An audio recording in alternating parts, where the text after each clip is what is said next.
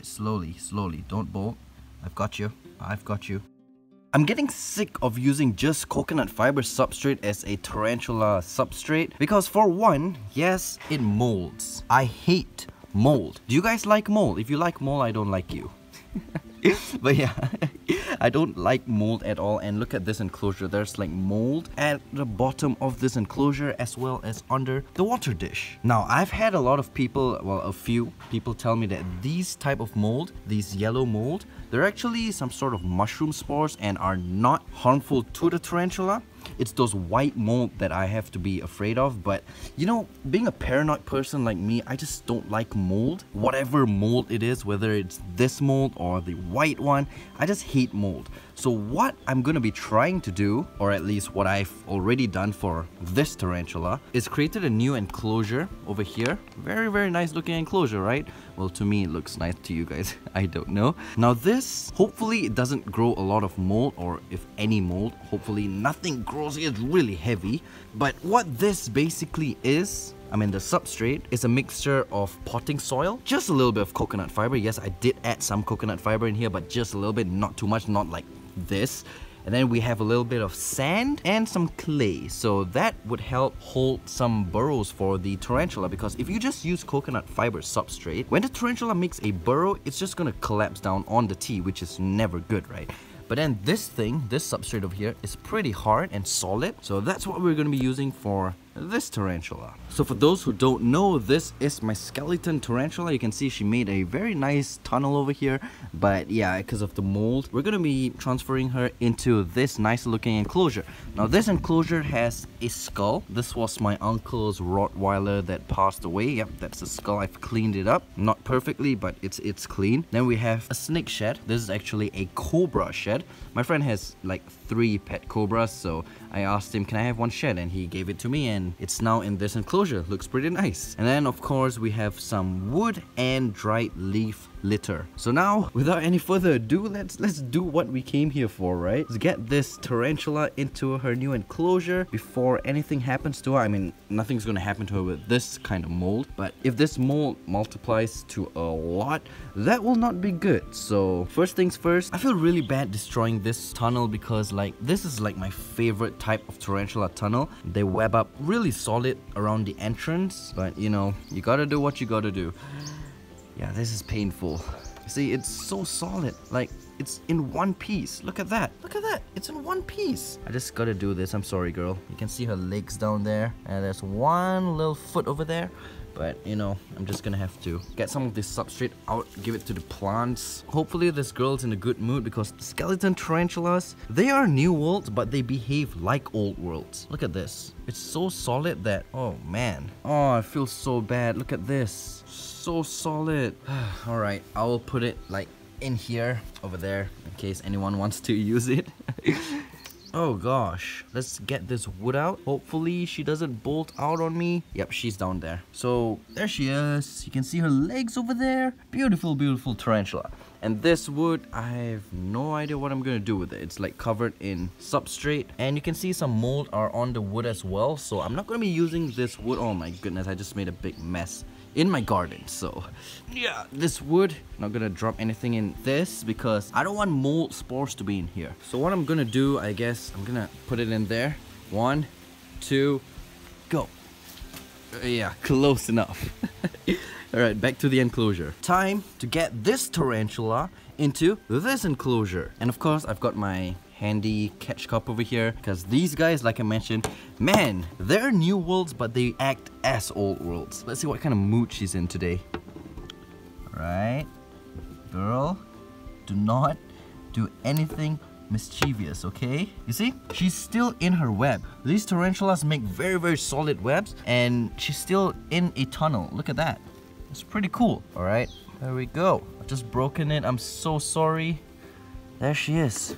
My gorgeous girl. Please don't bolt. Oh my goodness. Can you please no? Check this girl out, you guys. Whew. It's been a while since we've seen this girl because she is usually in her burrow over there. But today, it's not the best thing to do to get her out. I mean, destroying her enclosure. But I mean, it's just for the better of her, right? It's just the best. Ooh, look at this girl. Oh, no, no. Oh my goodness. Oh my goodness. Okay, calm down, calm down.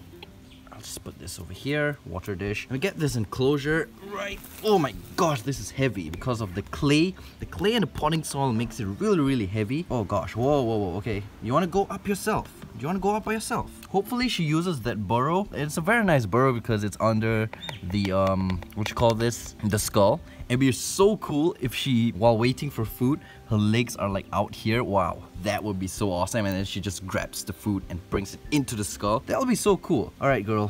Whew, this is not gonna be a fun thing. All right, slowly, slowly. Don't bolt. I've got you. I've got you. Come on, let's go into your new enclosure. You will love this enclosure. I'm pretty sure you will. Oh yes, guys, check this girl out. Skeleton Tarantula. You know why they call them Skeleton Tarantula? Check out their legs. It's like a bone. And their head is somewhat like a skull, I guess. I don't know. But whatever it is, this was a successful rehouse. I was expecting this girl to like bolt out of my garden. That's why I took a massive catch cup. I can just like cup her if she decides to run.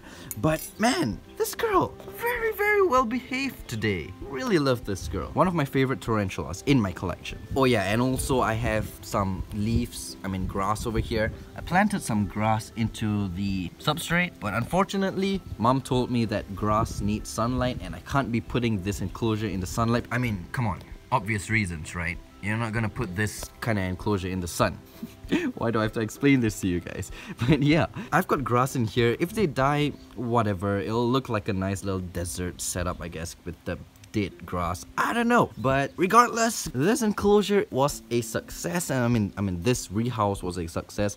This enclosure, hopefully this girl will enjoy this enclosure because it's awesome. I did my best. I know it's not the nicest enclosure by any means, but to me, good achievement. So this girl, I want her to go into the can I just touch your foot over here and hope that you don't bolt, please? Oh, there we go. Come on, you gotta put your feet in because, all right, whatever it is, she's already in. See the get this out of the way. See, she's already in, so I can now cover it and she'll be good to go and enjoy her new enclosure. Man, I love this enclosure. It's like an achievement for me. What do you guys think? You guys like this enclosure? Now let's get some close-up of this girl. Ooh, man. You know tarantulas, the New World tarantulas, they have their urticating hairs on their abdomen, and then when they feel threatened, they'll just flick those off. These guys, the cool thing about these guys is that their urticating hairs are on their front legs. Yeah, that is so cool. They don't kick it off their abdomen. I don't know if they do or they don't, but all I know is that their urticating hairs, they have it on their front legs. How cool is that? So different from the other tarantulas. But yeah, I was gonna say that I'm gonna be making this like a series. I know this girl was very well behaved today, and I know you guys enjoy when tarantulas just come at me, but I expected this girl to do something at least today, but good thing for me, not so good for you guys, but good thing for me, she was very, very well behaved. So I'm very, very happy about that. Not sure about you guys, but yeah, I'm very, very happy about that. This would be the place to put her water dish. This enclosure is perfect, just perfect. And I was gonna say that I'm gonna be doing like a series, a video series, like this kind of video, because I'm planning to transfer all my tarantulas onto this kind of substrate, because like I mentioned in the earlier part of this video, I'm getting sick and tired of coconut fiber. You see, this substrate isn't even super damp, right? And it's already growing these stupid mold. Sorry I had to say the word stupid, but mold is stupid, so yeah. I hate mold. You guys like mold? I don't like you.